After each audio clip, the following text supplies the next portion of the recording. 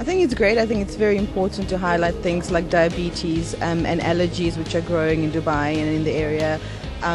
There's lots of international participants that I noticed.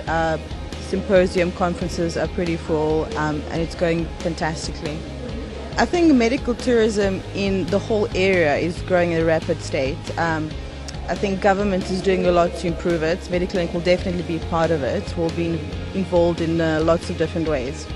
I think it's absolutely fantastic. I mean, it's fantastic for the country and the health sector to grow in those ways.